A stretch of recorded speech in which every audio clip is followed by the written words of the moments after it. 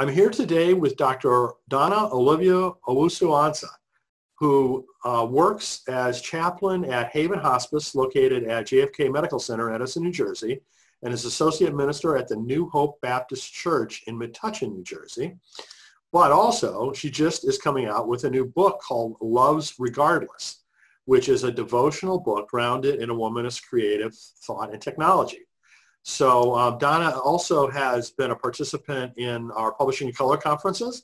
And so it's really an honor and a privilege and fun to have Reverend Donna here with us today. Yes, thank you so much, Brian. I am delighted to be here with you today and to share with you all about Loves Regardless. Good, good, good. So why don't you tell us a little bit about the book? What inspired you to write this? Sure. So interestingly enough, the seeds for this book were planted in 2009 when I was a seminarian at the theological school at Drew University. I was talking with my mentor, who's now mentor and friend. She was professor then, Nancy Lynn Westfield, and we were talking about love. I remember we were having this really deep conversation about love. And around the same time, I had this desire. I was looking for a devotional book. And I could not find one that spoke to me particularly as a Black woman, right? And so, you know, Toni Morrison has said, you know, that you write the book that you want to read. Yes, I was just thinking of that quote. Yes. And so Loves Regardless is really the book that I wanted to read. And it took some time. I started, you know, the seeds were planted, like I said, in 2009. And then I started working on it a little bit in 2010, 2011. And then life just got busy. I got married during that time, started a position at a church, had children, you know, all kinds of things kind of, you know, came up. And then in 2018, I attended the Publishing in Color conference, the inaugural Publishing in Color conference, which was really life-changing. So for anyone listening, if you have not attended, whether in person or virtually, I would suggest that you do so, because it really is a phenomenal gathering. I was inspired to write again. And so I remember the third day. So I did the first day with you, the kind of more intimate session. But the third day I came home and I laid out all of my womanist books and all of my, you know, novels and poetry books and all of this. And I started working on it. And then life got busy again. And so in 2019, I picked it back up again. And I said, I'm going to do this now. And so at that point, I outlined the book. I had been, you know, immersed myself in the works of Zora Neale Hurston and Toni Morrison, theologians like Dolores Williams, Lynn Westfield, you know, listening to the voices of my grandmother, my late grandmother, and my grandmother Beulah, who's still with us today. She's 99 years old, you know, friends and so on and so forth. And really, and I outlined the book. I had the entries, I had the themes, I had the quotations, scriptures, everything I would use. And then life got busy again, right? So that's the running theme. Life got busy. And in March, you know, we're hit with this global pandemic and we've, you know, had to shut down.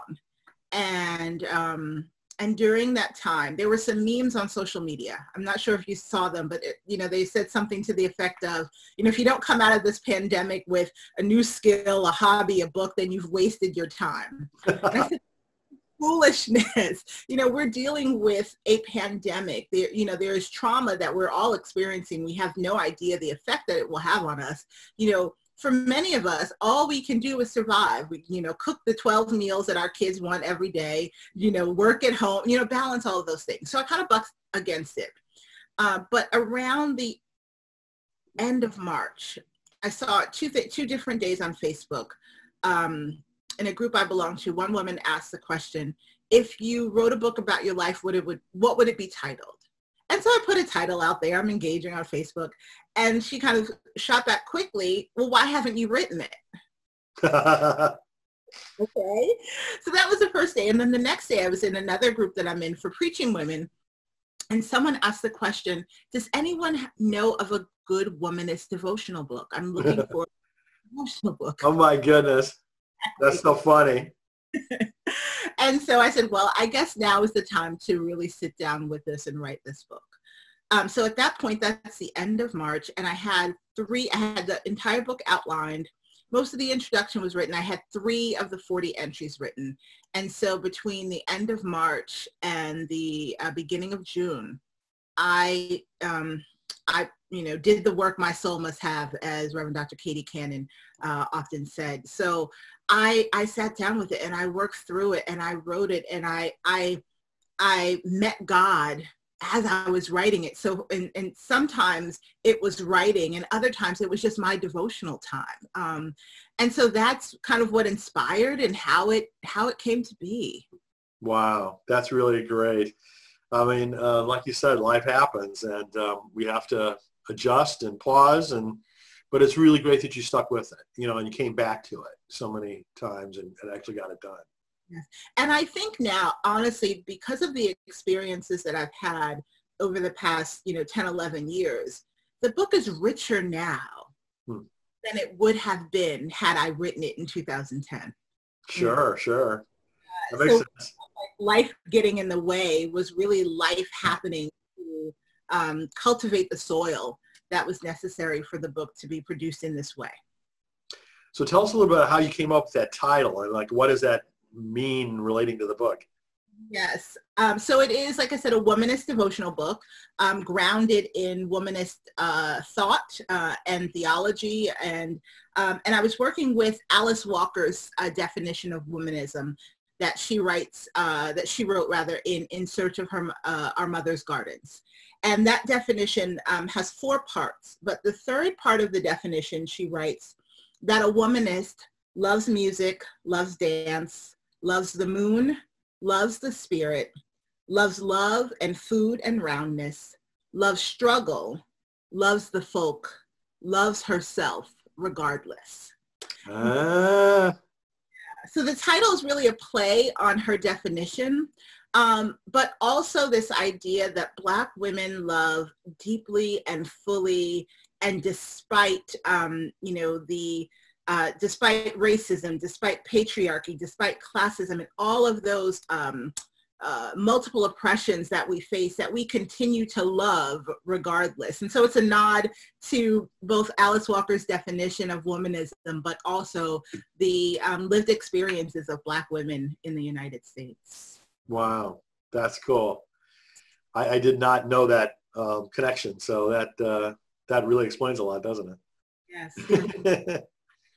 So what was the experience that you had like writing it, in terms of, what it meant to you, what you learned from it? I learned a couple of things. One is that I actually could write a book. I finished it. That's probably the main thing. It is possible. It is doable, huh? And then I also, the experience was beautiful for a number of reasons. One, just, as I shared, there were times when it was simply, I understood the writing process as my own devotional time with God. And so, getting up in the morning and making a fresh cup of coffee in the quiet hours. I have, at the time, they were 5 and 7 years old. So I have the loud 5 and 7-year-old daughters who, sometimes it's impossible for them to write, for me to write when they're around. I've learned to do that too. It's beautiful just getting up in the quiet of the morning and meeting God during that time and writing. And then, there were some challenging moments during the writing process. Although the book kind of took 11 years to produce, in many ways it took 3 months to produce. That was, the real nitty-gritty writing time. And so there was, I remember one week in particular, I had nothing. I would get up every day, I'd, make my coffee, I'd have everything, I'd sit at the table and nothing. And end of that particular week, I was so frustrated, and I have an accountability partner who kind of walked with me through this. And every Friday I would check in with her. And I remember that Friday saying, I don't know if I can do this. I didn't write anything this week. And the following week is when, we were dealing with COVID-19, but the following week was kind of when the news broke, and we were also kind of hearing a bit about Ahmaud Arbery, you know, kind of in the background and his senseless murder. But around that time, George Floyd was murdered, and then, you know, the world was on fire, or our nation was on fire.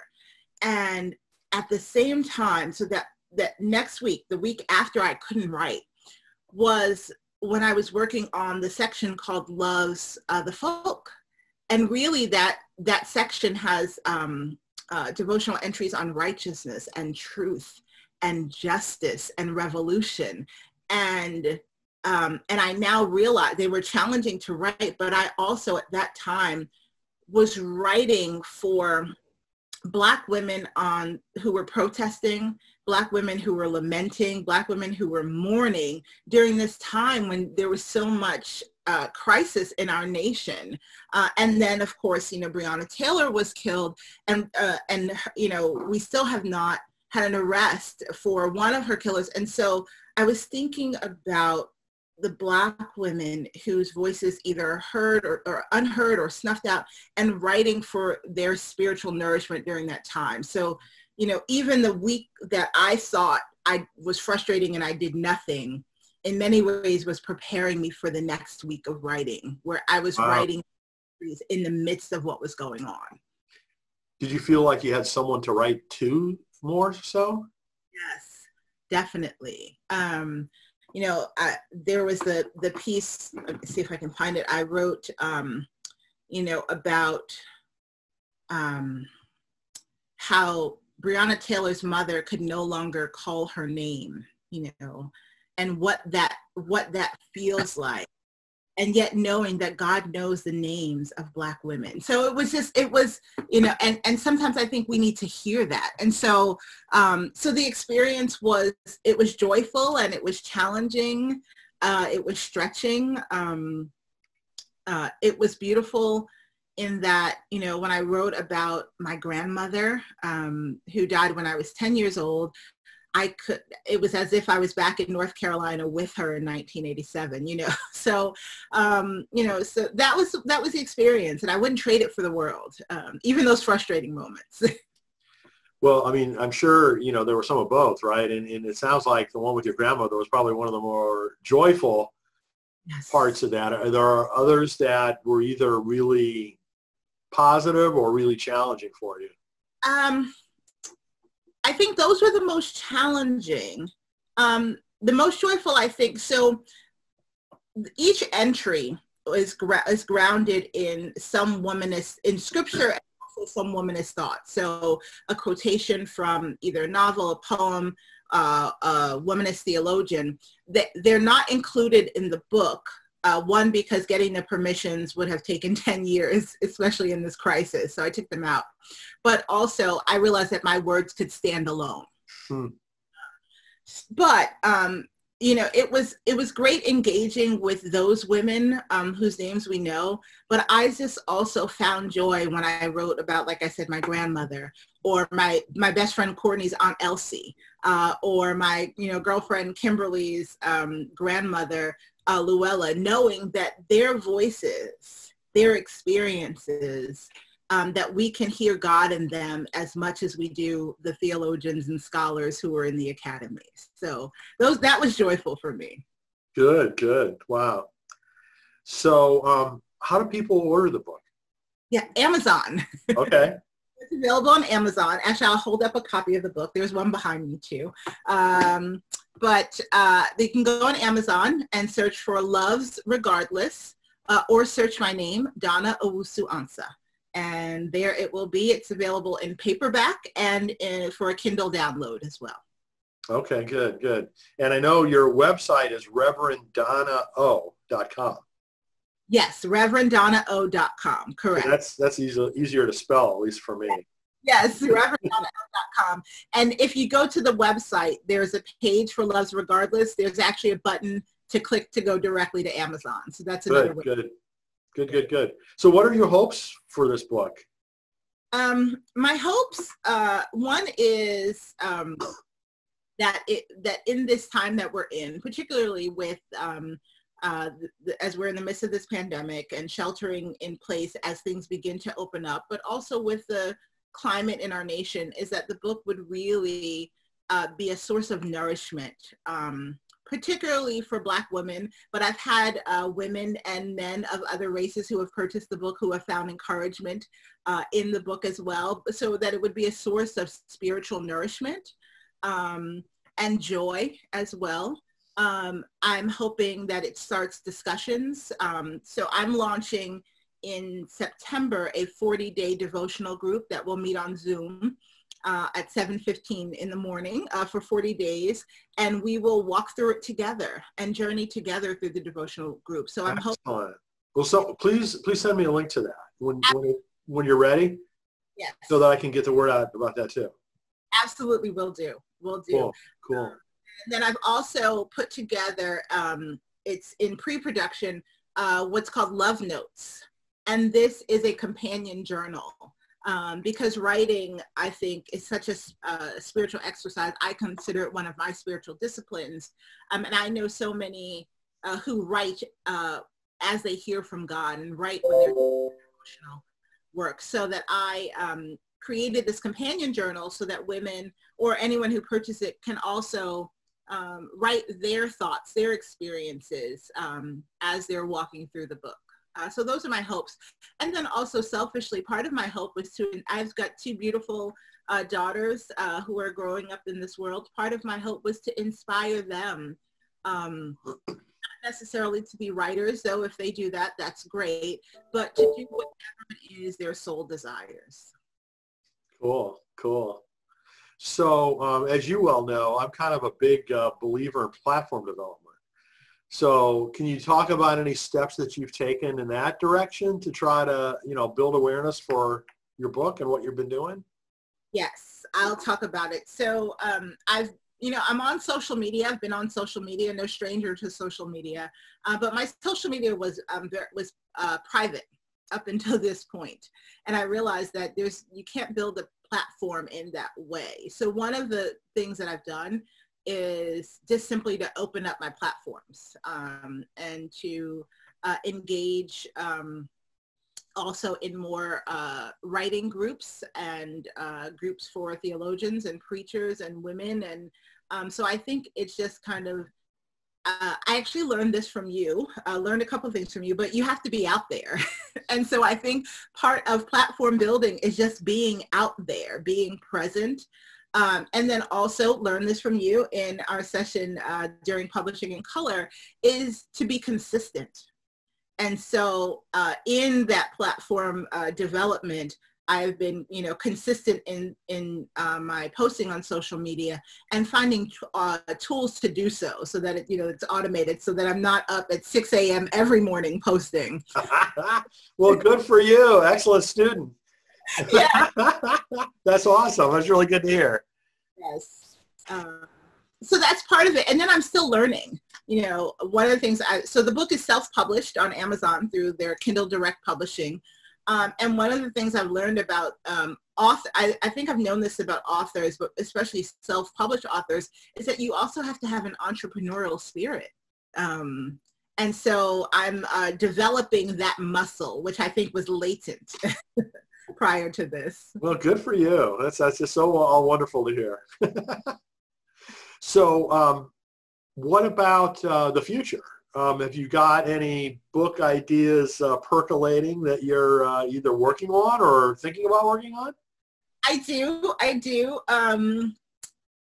One of which I know for sure kind of has to wait for some life experience, a particular vocational experience.